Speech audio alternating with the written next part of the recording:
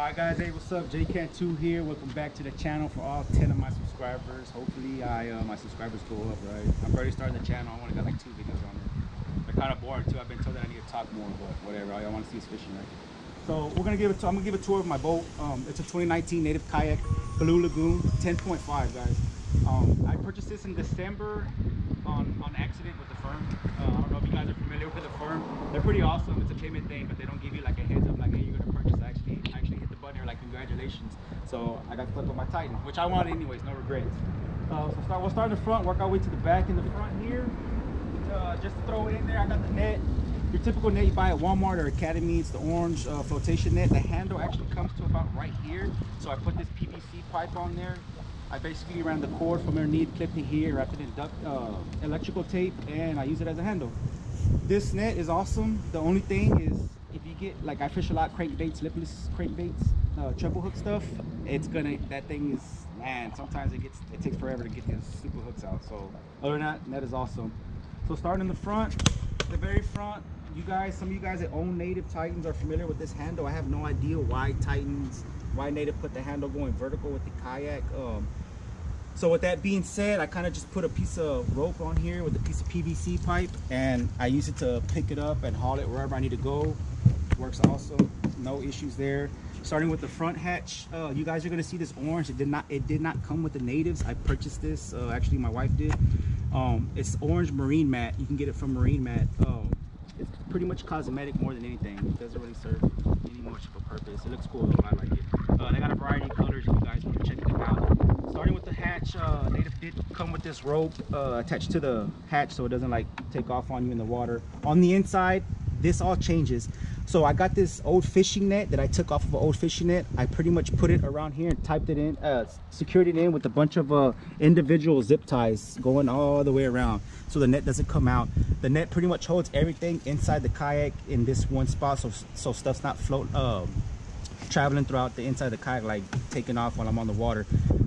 Plastic box from Walmart. I got various plastics in there, some more plastics. I got my flag. It's a Visipole, Yakutak Visipole that I have here. If I can get it out. Some more baits. I got my dry bag. I highly recommend a dry bag of some kind so you can keep extra. What I keep in here is I keep batteries for my lights, batteries for flashlights, anything I need. I do keep wipers in here as well. Those have come in handy on more than one occasion, along with a variety of other stuff. I got my turkey baser. I do get water in the Titan due to I believe it's the back hatch and the Berley Pro rudder system. I usually get anywhere from like maybe a quarter of a gallon to a half a gallon in there, so I kind of just use this to squirt it out. Works pretty good. Other than that, the net keeps everything in there like awesomely. It doesn't shift at all in the kayak. It works awesome. So hatch just goes right back on top. No issues there. Oh, bear with me guys, sorry. Let's get that bad boy in there. Alright, so this is the drive, the native Titan drive. I do have these Yakutak pedal holders. I use these for my net. It kind of just screws in there. So these crank arms are kind of different colors. I actually had an incident on Decker Lake in Austin, Texas. I was pre-fishing for a tournament. The pedal in this crank arm ended up watering out, so the hole here was like useless. I got stuck like a mile away from the ramp and I pretty much had to use my paddle. So with that being said, always carry your paddle. I don't care if you got a pedal drive. So I ended up contacting native. They were gonna send me these crank arms, but it was gonna take like a while, and the tournament was like literally like 3 or 4 days later. I took it to a local bike shop here where I live at, and they ended up having a crank arm that matched perfectly with the left side. 40 bucks. They reinstalled the crank arm, reinstalled my pedals, put Loctite on there, which I didn't do, so put Loctite on your pedals. These are aftermarket Rockbros orange pedals to match the rest of the kayak. They hooked me up guys, and they had me ready to go for the tournament, so it was awesome. So this of course is not a native Titan part of the Curado drive, it's separate. I did however order extra crank arms, which I do have, but I don't really see a need to put them on right now, so I'll just keep it like that.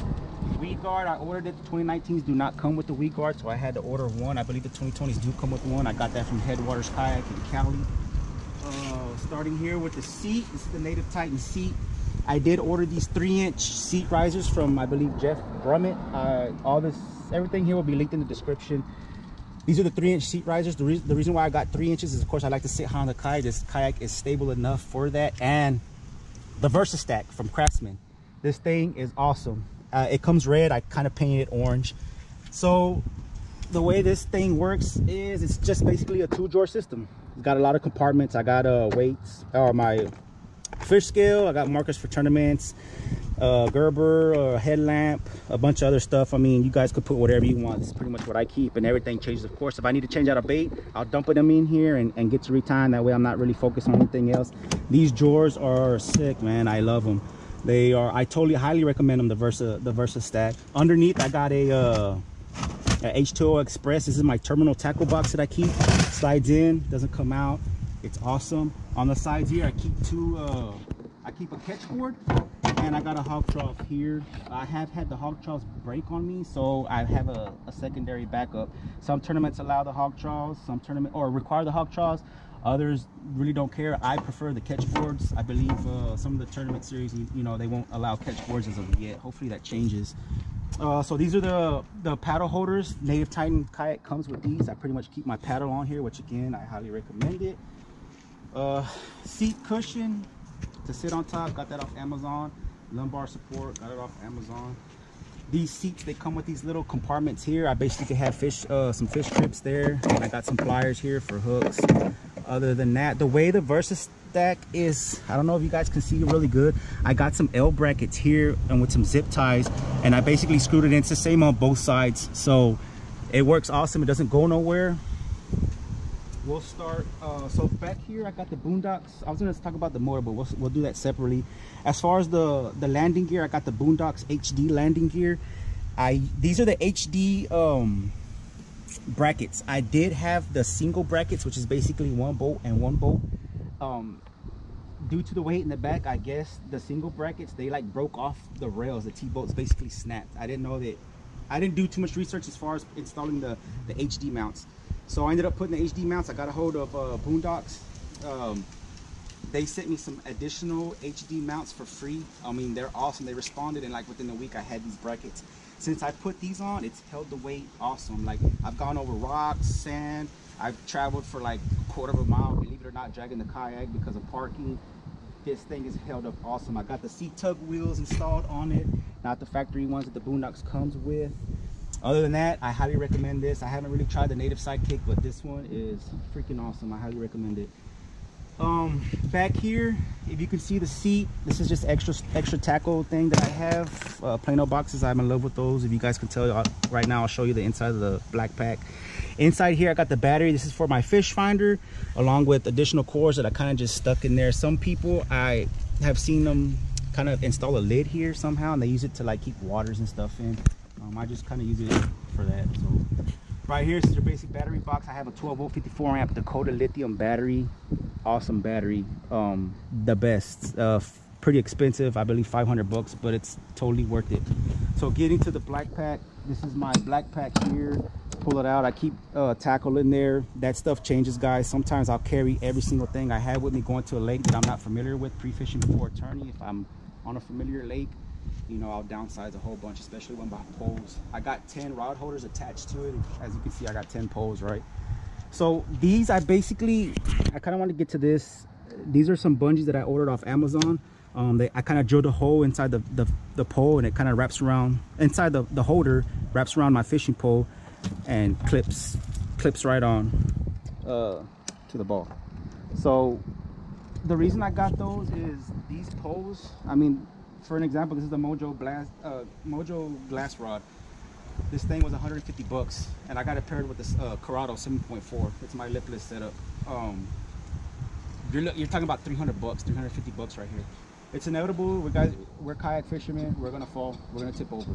So if I'm ever in a kind of sketchy situation, 20-mile-an-hour winds, 15 miles an hour, you know, who knows? And I got to get back to the boat launch, and I feel that something crazy is gonna happen. I will strap my rods in. If it's calm, chill, I can deal with it. I won't always have to be strapping them in and taking them out, strapping them in, taking them out. You know, that's gonna get frustrating. So I have them there just in case. I actually saw that on a separate video from a guy. It was another guy's idea, and it's freaking awesome, man. I mean, we're gonna fall, right? So why not keep your investment intact with your kayak? The black pack, I have it. The Titans come with this bungee system here. I got the battery strapped down as well as the black pack up here. Hopefully it kind of stays intact. So getting to the motor, let's get to the motor. Right here I got a Minn Kota. I believe it's a 40-pound thrust. So the way I got it set up is that's in the down position. Of course, I got this 550 cord black tied up to a little carabiner here with the eye bolt, all this stuff. I mean, you can get at your local hardware store, Home Depot, Lowe's, whatever. I got the cord running through an eye bolt, Yakutech eye bolt. You got on Amazon, eBay, wherever you find them at. I got two. It keeps the cord pretty much in line. This is some old hose at your auto parts store. They sell this like yeah, it's a fuel injection hose. I kind of like cut it up. I had extra and some shrink wrap and stuff. I made like a little loop. So if you look at the motor, I pull it forward, motor goes up, and I rest it on this 1-inch ball that I have right here. So while I'm not using the motor, of course, I have it rigged up. When I'm ready to take off, I'll just pull it forward and drop the motor and take off. So I have it hooked up here. This is a conduit box I bought at Home Depot. I took the whole head off the motor, and there's like that solenoid that's in there where all the wires, I'm not too sure on the nomenclature for like the name, right? So this is a knob I purchased on eBay. It was pretty hard. I went to go try to get like these oven knobs and stuff like that, but they do not fit this shaft right here. It's a half moon shaft. I ordered half moon knobs and they would not go on. So I found this on eBay. This is for your, like the actual boat, the bigger Charlie motors, and it's got the speeds on it. Of course, these speeds do not correlate with my motor there. So anyways, it's plugged in, it's off. If I want to, I'll pick it up so you guys can see like the actual motor. So that's of course off. I got 1 speed, 2, 3, 4, 5, and then all the way back to 0, and then I got 3 in reverse. 1, 2, 3, right? So that's off. So let's say I'm traveling. I got this kill switch installed. Got it off eBay. This kind of clips up. I kind of got it clipped up to my jacket. So let's say we're taking off. As you can see, motor's on. If I need to, for some reason, kill it like super quick, or if I fall off, you know, God forbid I fall off, kill switch comes out, motor turns off, everything's terminated. You get back on, put the kill switch in, it's ready to go. So off.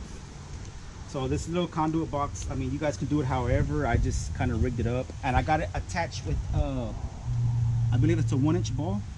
I got a 1-inch ball on the bottom of it with a little ram extension arm, and on the side. So that's how I got it attached. It comes off, comes on. Some tournaments allow the motor, some don't, so of course I won't always use it. The motor, as far as the motor goes, while it's pinned down, so right here, these motors come with these little locking pins on the inside. I pulled that locking pin out. Reason being is when I'm traveling, I have hit a bunch of stumps that of course you can't see right while you're traveling. It'll hit my motor will just pop up and pop back down from the weight, and I'll continue traveling. I mean, it works flawlessly. As for the mount, this mount, guys, I had it custom welded. I have a buddy that does welding for a hobby. We kind of hooked this up out of scrap metal. I got these knobs off eBay. The Titans come with 2 pre-drilled holes here. So I believe these are 1/4 inch for as far as the bolts goes, but these are 1/4 inch knobs that I got off eBay, and I got the knobs here that go into some T-bolts on this back rail. So I put 4 holes in this mount.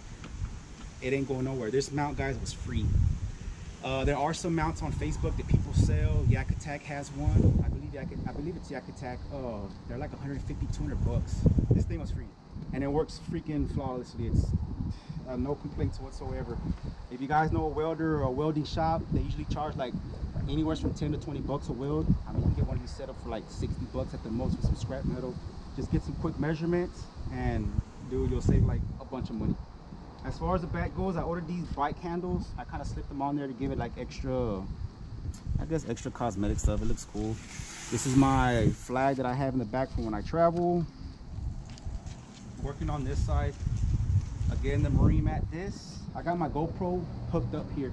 This is a Shoreline painter's pole. I bought it at Home Depot. This is it closes in, it goes out, it goes even further than that. This is just the distance that I use. It was 10 bucks at Home Depot. I just kind of spray painted it. I got a cord going down from my GoPro that plugs into my battery here. This box I got at, I I believe it was Academy or Walmart. It's the battery box. I ordered this this electrical strip from Amazon. I believe it was like 10-15 bucks, but it's got multiple USBs. It's got the cigarette lighter here, ready to go. Turn off, on, works like a champ, no complaints at all. Working on this side, this is the Next Level Design handle from Ryan Garrett, I believe, on Facebook. He will be in the description if you guys want to purchase it. It is sick. The factory handle that it comes with is plastic. I don't know if you guys are familiar with the handles, but at the bottom of the handle inside here, it has like a star at the bottom. The plastic ones, due to turn it so much, it'll actually like rip up the plastic. So this is kind of the aluminum, and it works flawlessly. It's freaking awesome. It's easy to turn. The rudders, I did get the, I don't know if I showed you guys, I did get the Boonedox Rudder back here, as well as the Berley Pro steering system up here. Before I had the stock rudder and the stock lines from Native, and guys, they suck. I paid $2,700 for this kayak, and for 2019, I'm sure they've upgraded it since then, but the line that it came with was horrible. I would try to turn and it would basically slip with the stock rudder on there. I spent some money. I invested in the rudder as well as the steering upgrade. Working up here, I got I mean, this is kind of a little slot that the seat comes with. I keep mosquito repellent, sunscreen in there. This is all the wiring for my fish finder. I have the Yak Attack fish finder mount, the rectangular fish finder mount. This mount is sick. This stuff adjusts as to your preference. Of course, you just unscrew it and you'll pick it up, slant it however you want it. It's easy to turn however you want it to turn. If you want to show somebody something, if you want to turn it towards a different way because of the sun, if you want to take it out, you basically just pull it off, pull this out, pull it off. I can unplug everything, put this in my truck, and I'm good to go. Just leave the wires hanging there. I had a 1.5 ram ball. The ram ball worked pretty good, but this thing is just way better. So it's way better. I highly recommend it. Coming down to the transducer, I got the Yak Attack switchblade. I keep it down. It does not interfere with the kayak. Side scan works awesome. This is the Raymarine Element 9-inch. Awesome fish finder. I recommend it. The switchblade, if I ever come up to high grass or stumps or whatever, I need to pull it up, I just reach over, picks right up, it's out of the way, I'm good to go. When I'm ready to take off, it drops down and I'm back in the water ready to go. Other than that, that's pretty much the whole kayak, guys. A lot of these ideas I got off of YouTube. Mobbing Outdoors out of Cali, Greg Blanchard was pretty good, amongst a handful of other guys that have posted this kind of stuff. I just figured I'd post the way I kind of did things on here too. When I first purchased this kayak, I was trying to like look for like a whole bunch of stuff. Thanks to those guys, amongst a bunch of other ones, I kind of got ideas from everybody and put the kayak together. I'm still kind of going over some stuff. I have invested quite a few amount of bucks there. I always hear stuff from the camera lady there about it. The good thing for me is I got a pretty good job, and I also can work part-time jobs whenever I want, so that fuels my fishing problem I have as far as the baits and poles go. Other than that, this kayak, guys, I'm 6 foot, 230 pounds. The 10.5 is sick. I can stand up, no issues. High wind, I don't care. I can stand up, and it's totally stable. It is a slow kayak. As far as the motor goes, when I have it turned up all the way to 5, I will get up to about 4 miles an hour. If I pedal, it'll bump me up to like 4.2. But that's as fast as it's gonna go. That's the only downfall about this kayak. It's a tank, so you're gonna travel slow. Again, this is pretty much everything. If you guys got any questions, hit me up in the comments. I'll be happy to answer them or direct you to where I kind of like purchase everything. Look through YouTube, guys. I mean, YouTube's awesome. Everybody that's posting stuff about natives or even like different kayaks, they have different ideas that they've done. I've pulled from everybody, man. I'm pretty happy with this setup as far as the tournament stuff goes. Other than that, that's pretty much it, guys. Hopefully I'll be fishing here soon, and I'll get better with my fishing videos. I only got 2 posted as of now. I'm told that I need to talk more in the videos, so I'll try to work on that. I'm not really too much of a talking person. The camera there is kind of like giving me some looks. Anyways, Native Titan, guys, highly recommend it. It's expensive, but if you're kind of looking for a kayak and you want to invest some time, you're going to invest a whole lot of time, especially even with the tournaments. Definitely highly recommend it. I started off with the Pelican Catch 100, then came up to this. This is is it for me. It's pretty awesome. So again, guys, got questions or whatever, hit me up. I'll be happy to answer anything you got. I'll point you in the right direction of where I purchased stuff. If I didn't mention something, let me know, and I'll be happy to address it there. But other than that, guys, I'll see you soon with the next fishing video. Peace out.